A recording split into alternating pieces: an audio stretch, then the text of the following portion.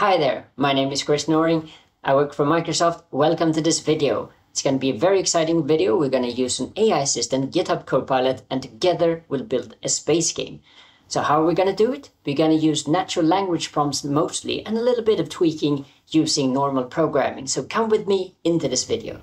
In today's video, we're looking to build a space game. So what you're looking at here right on the screen is a space fighter fighting some enemy fighters, and you use a laser to shoot them down. And you can also see how you have a number of ships in the bottom right of this image and how there's a score that increases every time you defeat an enemy fighter.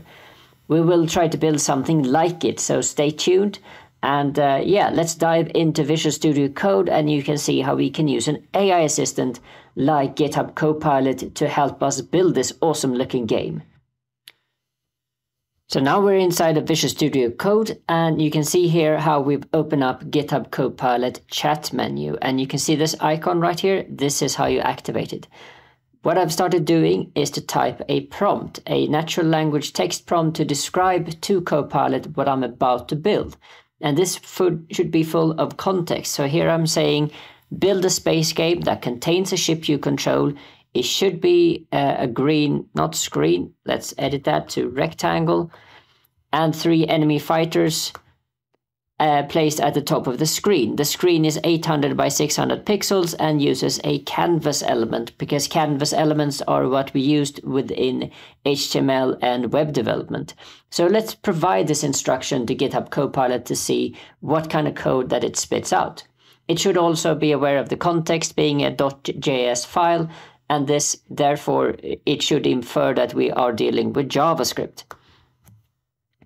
So we're sending this instruction, and back comes an implementation that uses a canvas element, but also the notion of a game.js. Now you can see how it separates between the two. It says, here's your HTML code, and here's your JavaScript code, and we get this initial implementation. And it's still kind of generating code at this point, but let's actually try to scroll a little bit, or maybe we should just wait. Now it's done. Let's scroll to the top, and we can see that and if we expand this a little bit, we see that there's HTML markup code that says, here's your canvas element, here's your script tag, so that you can include the JavaScript file as a reference. And it's also here in the JavaScript section of things, it's creating the canvas, it's getting us something called a context, and it's creating a player for us with various attributes. It creates a set of enemies, and a draw rectangle function, and a game loop, and it starts the game loop. So now we are intrigued, of course, to see what this first code scaffold is actually giving us, and see how we can keep working with that, because that's the key word here. We're going to keep on working with our AI assistant. It has given us our first game. So let's see what happens here. So now we have the option to select copy or just insert the code at the cursor. Insertion is good when we have existing code, and copy is good if you don't want to insert the code but copy it and paste it in some other place. So we're going to place ourselves here and choose to insert the code, and we can see how all of that code landed here. Now there's a few things that we need to consider. One is the game canvas element. So what we'll also do is to go into here and just make sure that we have a file here that's able to contain HTML. Okay, great, it's blank. So we go back to our chat, and at this point we are going to do some insertion. So now we're going to use the insertion again, and you see that how it points to game.js. The file is not named that way, so we want to make sure that the naming is correct, and it refers to it as a game canvas. All right. So this one is called new game. So we might just want to do new game at this point, so it points correctly. To test a game written for web development, you need some kind of HTTP server to run it. But the good news here is that we can use something called HTTP server. Like so. So this will run a web server for us, and it will run itself on port 5000. So now we're just going to kick off the web server to make sure that we can visualize this game. So that's great. Let's hide this, and now if we look at the code and the visualization of our game side by side, you can see now how the green is our fighter that we control, and the 3 red ones are the enemies. And let's just inspect this code from top to bottom. We see that the player has a notion of a starting position. It has a width and height and the color green. And the enemies is the color red. And we have a draw rectangle function that fills our graphical object that we're about to draw. And then it creates the actual rect. So looking at the game loop here, we see how it does a clear rect command, which is kind of cleaning the screen. And then it calls draw rect on the player. And then it loops through all of the different enemies to paint them out on the screen. And we see here how the game loop function that we're currently in is passed to something called request animation frame. And this is something that helps establish a game loop to make sure that things are being drawn smoothly to the screen. Now, at this point, we actually have something, but we can't really move our player, right? So what we want to do at this point is to instruct Copilot how to move things.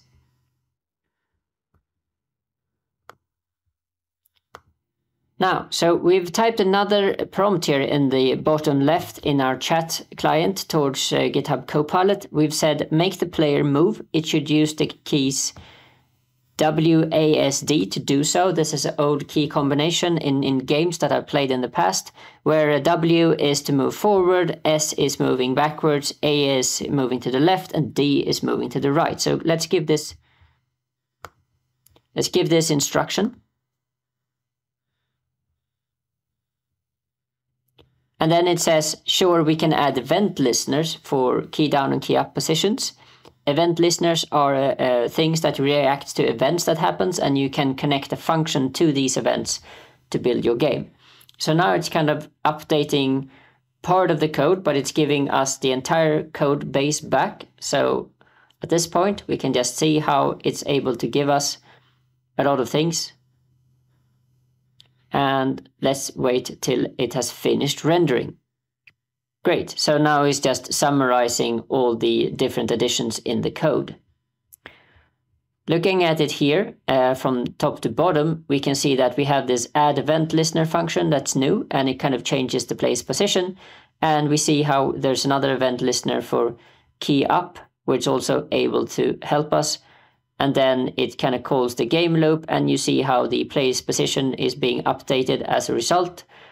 And yeah, that's pretty much it. So what we're going to do at this point is just taking all of this code, and we're going to take this suggestion and just insert it. So now we can see how our code here is being updated. And one thing we want to do with JavaScript, because it caches the file by default, is that we need to go in and refresh the resource, because right now the JavaScript file is being updated, but the web browser doesn't know about it. So now at this point, we come in here, let's hide this and see if we can actually move our player, and we can. You see how smooth that is? We can move it forward, backward, but there seems to be a bottom limit here of which we can't move it, which is of course our screen, or screen size. So we want some kind of progression. So question is what we should do next. A great way to see what to do next is to say, how can I detect collisions between the player ship and the enemy fighters in the space game? So now I can actually type this myself, or I can just tell Copilot to run it for me. So at this point, I'm running this and say you can detect collisions by checking if any of the corners of the player's rectangle are inside of the enemy's rectangles. And that's true, right? Because if you got an enemy represented as a rectangle and you being represented as a rectangle, if there's any kind of overlap between these two rectangles, you have a collision. So now it's kind of drawing up all the different code here, and it's showing you what you need to do. So for one, it's showing you that you probably need some kind of isColliding function. Okay, fair enough.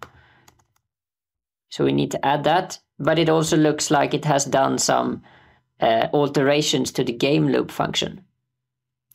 And it looks like we could actually take the game loop function as is. Those seems to be the changes. Just make sure we don't lose any information there. And like before, let's see if we can just do a hard reset of the code, like we usually do in a browser, just to say empty cache and reset. And now is the question, as part of our code base now that we have an is collision thing, do we have any kind of action that should happen if we collide? So this one is just saying is colliding. So let's see in our code where it's actually saying, well, if it's colliding, then it should write something to the console. So what we want to do is in our game now move around our player with these keys and make sure that there is a collection to see if we get some kind of print in our logs. So now there should be a collection, right? So we can just check, view the source, and now we can see how it actually collided over 38 times, because this is running the collision detection quite often, right? So that's why we have 38 different collisions, but collision seems to be working, so that's really good news. What we want to do though is, if you think about it from a game aspect, is to say, well, if the player and the enemy fighter is colliding, there should probably be some kind of explosion, right? Because if two ships collide in space, that's not a good result for either of them. So actually ask now in prompts, destroy player and enemy fighter if they collide. So far, it's been going really well. All the prompts have produced working code for us, but there might be instances where it doesn't work, and you still need your know-how as a developer to know how to fix it. But for now, it seems to be responding. See if we can make this a bit bigger, and now it's done. So let's just see what it responded with. It says to destroy the player and the enemy fighter when they collide, you can remove the enemy from the enemy's array and stop the game loop when a collision is detected. Here's how you can modify your game loop. So it looks like it is actually calling enemy splice here to remove the enemy from the list. That's great. And that seems to be the only change. I did ask it in the instruction to destroy the player as well, so I'm not really saying that, am I? So that's oversight now from our AI assistant that does nothing about the player. However, though, it is stopping the game loop, so maybe this is the way that it actually implemented it, because if you're stopping the game loop, that means that no other future updates such as you moving the player will actually be registered. So this is actually a good implementation of doing that. But what we're going to do is to copy this function and go in here, because it's updated the game loop, right? And see if we can just replace it as is and see what happens. So now it says, as I said before, it's trying to remove the enemy from the enemy's list if collision happened, and return here means that we will actually jump out of the game loop because we are returning from this function. So let's see if this works as intended. So now we have updated the file. Let's see what happens if we are actually trying to attempt some kind of collision. Okay, we see that we are still alive, but that means that there is no code that actually works. That was my mistake. But what we can see is that the enemy fighter is disappearing as we are colliding with it. We seem to have a bug though, because you see the first element is actually being removed, and as we remove the second element, it's removing the wrong element. So there seems to be some kind of logic mistake here. So if I do this, the right one disappears. If I do that, it stops here. Okay, so we've seemed to fix the bug, because the bug was introduced by this return clause, and this is why by commenting it out, the game started behaving as normal. I'll demo that to you. So now we are controlling our ship. You see how I'm colliding with the first fighter, the second fighter, and the third fighter. Now this might not be the behavior that you want, because your hero ship should be fragile. You shouldn't just be able to crash out your enemies. You should be shooting them down. Right, so we need to change that logic. So somehow we need to tell the player that the game is over. There's a game over if the player and the enemy actually collide. So let's see how we can do that. So now we are giving an instruction to our AI assistant to say, if a player and an enemy collide, it helps if I spell correctly, display a game over message and reset the game. So let's see what it does with that information.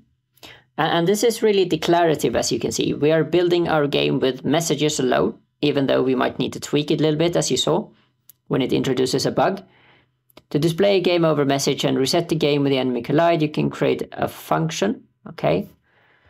You can also use a fill text method to display game over. So it's rendering a lot of text here and it makes it hard to read, so just give it a second. Okay, it did a few things for us. If we just read it from top to bottom, we see that the reset game is replacing the player in its starting position and the enemies in their starting position. And we look through the game loop function to see what's going on. And let's make this a little bit bigger. And if we see that if there's a collision between player and enemy, we see that there's a fill style white, a font being set, and a fill text, where it's trying to display the text, and that there's a timeout, after which timeout, 3 seconds in this case, it's going to call reset game. So that all sounds good. So what we're going to do with this information is to first copy this piece of functionality that didn't exist before. So now we have a reset game function, and if we look at the game loop, you can see that everything that happens within is collision. Let's go back and grab that code. There. So now we're setting some kind of pen color to white, font size to 48 pixels, and we are printing out a text that says game over in the middle of the screen, the way it looks. And then 3 seconds later, it's kind of resetting all the positions and all the enemies are being re-added. So let's see if that works. We are moving our player and it collides and it says game over. And at this point, you see how everyone now, after 3 seconds, are back in their positions. We can probably improve this experience a little bit, but we can clearly see that it displays game over when it should. And now we want to, honestly, we want to add lasers, because how cool is a space game if it doesn't have lasers? So now we've authored yet another prompt, and now we're saying when a player presses space, it should shoot a laser from the top of the ship at high speed. If laser collides with the enemy ship, then laser and enemy should be destroyed. Laser should also have a cooldown, so it can only be fired every 0.5 second. Now that's quite a lot of instructions, so let's see how Copilot is able to manage. It's definitely thinking about it. And it's saying, yes, Chris, I need to add a few things here. I need to add an array to hold lasers. I need an event listener to listen to key presses, fair enough. A cooldown mechanism to prevent firing too quickly, and a collision detection for lasers and enemy. And that's great. It's giving me a list back that definitely seems like it's caring about all the things I care about. So now if we look at this rendering, we can see early on that it's creating all the needed variables for the lasers and the cooldown and the fire delay, the event listener, and any alterations into the game loop that's needed. So I think it's still working on it. So you see how easily when you add these game elements that your code suddenly becomes quite complex. But the good part is that for now, Copilot is able to handle most of it. And now it's just summarizing what it did. So there we go. Now we have the full code, and you can also see how the code coloring is in place. So we just need to see little by little what it's adding to our code. So we kind of scroll to the very top and see how we can add things. So for one, it's adding these variables, and we can just add those. Can add those anywhere, but needs to be at the top. And it's adding a key down function to see if I'm actually pressing space. Fair enough. Maybe below all the enemies and the players. So now what it's doing is that it's adding a laser to the laser array at the very position where the player's at, and it is the color yellow. We can always customize that, right? And let's check the game loop, where it looks like it's updating and drawing the lasers. Seems like we're gonna need that. That sounds fair. And where do we need to add it? Right after it clears the screen. Fair enough, let's add it right here. Now we have a way to draw our lasers and drawing the player. And we see that within this collision loop, because this collision detection needs to happen when we are trying to draw out the enemies, right? Because as we're drawing the enemies, we need to check if we actually need to reduce the number of enemies. So now we're looking for a loop where we're drawing enemies, and we check that we already have this first code that says is colliding. And right below it, we should be adding a detection to see if indeed the current enemy is colliding with a laser. If that happens, then remove said enemy, remove the laser. And I think that's pretty much it. Let's see if this actually works. It would be fantastic. And let's try to move around our ship. Everything still works. That's always something you want to check for regressions to make sure that your ship or anything else doesn't break. So let's hit the space. Whoa, and that was a laser. Whoa, and that fired as well. Boom. And we've won the day, right? We've beaten all the enemy ships. So now, of course, we need to make this into a real-looking game, which means it should work like a game does, which means I should be awarded points when I actually shoot down an enemy fighter. So I'm giving it this prompt where I say, show score at the top right of the screen. It should add 50 points every time a laser destroys an enemy. So that hopefully is enough context for Copilot to understand what I'm after. And of course, it responds back and say, yes, Chris, you need some kind of score variable, and we need to call fill text to display any kind of text. And then it's also figuring out that first off, I need some kind of variable to track score. So I can add that to the very top. There you go. And it looks like display score is a new thing here. So we definitely want to copy that. And let's just see where it ended up in the loop. So let's find the game loop function. So it seems to happen right after here, where we clear the screen. So now it's kind of showing the score, fair enough. Check for collisions with lasers, and now it's actually adding to the score within the collision between the enemy and the laser, which means that we need to scroll down to the very bottom, where it's actually removing just before the break clause, as you can see. So just need to visually match what's going on here. Great. So now we're adding a score. So let's see if this works. Let's make this screen a little bigger so that we can actually see the score. We can always shift the screen back and forth like this. So now we're looking at 3 enemies. We're looking at our player and the score at the very top, which is 0, which is to be expected because we just started the game. So now we move around the fighter and we're firing. Boom. We see that we get 50 score and 100 score, and we missed, of course. Bam. It's a sitting target. Why should we miss, right? So now we get a score of 150 because we shot down 3 enemy fighters. But what we want to do at this point is probably see if we can detect the end condition of the game. And the end condition is either when we pick up all the power-ups, or maybe we shoot down all the enemies, or some other thing that makes us finish the game or the level. So let's see if we can do that next. Okay, so we have a game. We're able to move this fighter around. We're even able to fire laser at an enemy fighter and take it out. That's great, but we don't have an end condition. This game just ends with no fighters left to fight. So one of the first things we want to add is, of course, an end condition. We want to be able to be shown some kind of congratulations text as you win. So how can we do that? Well, we can type a prompt that says that the user is, I want an end condition. To add end condition when there are no more enemies. Should show text that says you won. If text is clicked, then game should reset. So let's see if Copilot is able to cater to all those requirements. So hopefully now we will have some kind of end condition to our game, and we feel that there's a purpose of us destroying the enemy fighters. And now it just tells us how to do it. So it says to implement this, you can add a check in your game loop to see if the enemy's array is empty. Because remember, enemies are being removed from this array.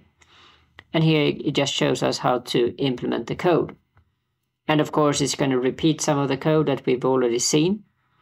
So what we need to do is to kind of localize within our own code where this code is at. So let's see where we're at. This looks like it just adds an if on the same level as the collision with the laser. Okay, fair enough. So let's copy that piece.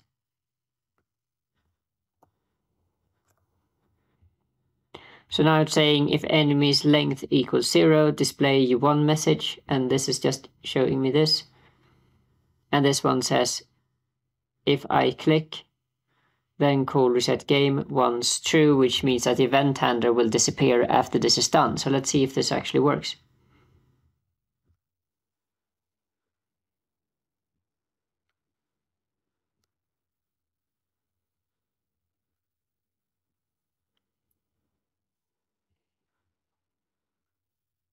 Okay, so now we have our fighter. Let's take out those fighters.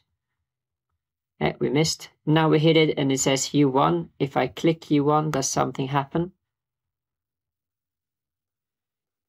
Nothing actually happened, so that doesn't seem to be working. Why is that?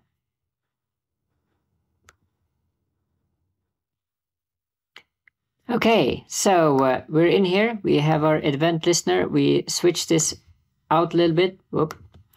And we call reset game, and then we're just calling the animation frame, just to make sure that everything is repainted after reset. So we have a fresh board with our enemies and our player.